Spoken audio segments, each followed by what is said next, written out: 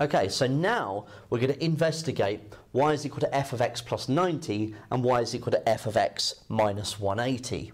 Okay, so let's see what happens. So if we draw in some axes, let's draw in some guidelines as well.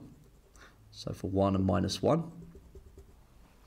Okay, now when I put in the value of x is 0 into this, I get f of 90. Now, when x is 90, I get a value of 1 in this graph. So f of 90 is 1. So when I'm putting 0 into this, I'm getting 1. So that is a point for my curve. When I put in x is 90, okay, into this, I get f of 180. But I know that f of 180 is 0. So that's 0. And when I put in x is 180 into this, I get f of 270, which I know is minus 1. So from this, I can see that the curve would be looking something like this. So probably a bit more emphasis on that. So something like this. Now, because it must maintain its original form, that must mean that it comes back round over here.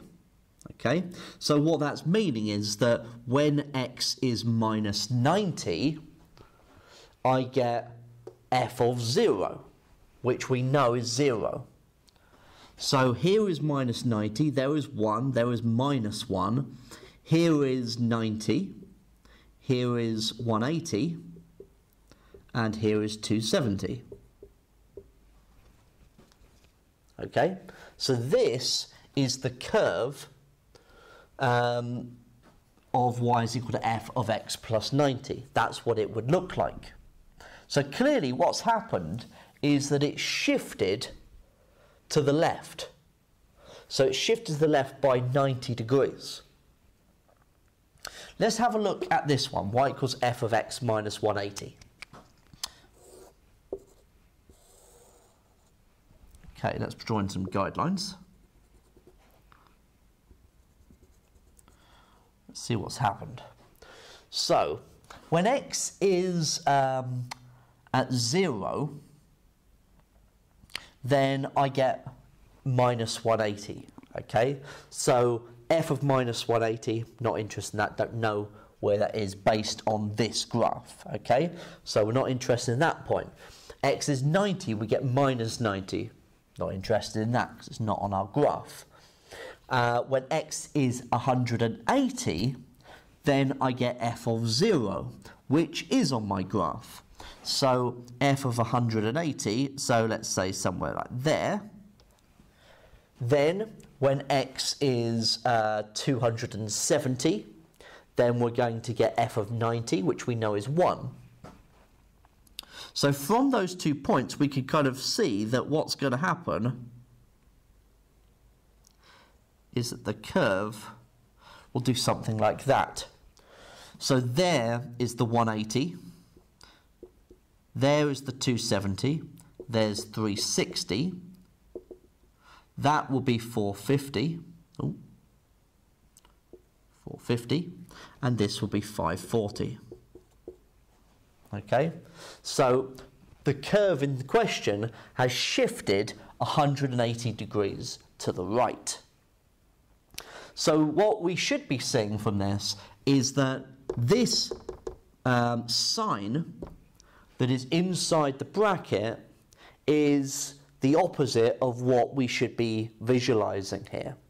So we would like it that a plus would mean moving in the positive x direction and negative to mean moving in the negative x direction, but it's actually the other way round. So when we're writing y equals f of x being transformed to y is equal to f of x minus a, if we write it like that, then we can describe that as a translation by the vector, so this is a shift, so a translation, by the vector A0. It's not going up and down in the y direction, but it is going from side to side in the x direction. And subsequently, because that's minus a in there, it's positive a there. So if a here is 180 degrees, x minus 180, then that is 180. If we've got x plus 90, then a would have had to have been minus 90, okay, to make the double negative. So that is how we can look at translations in the x direction, parallel to the x-axis.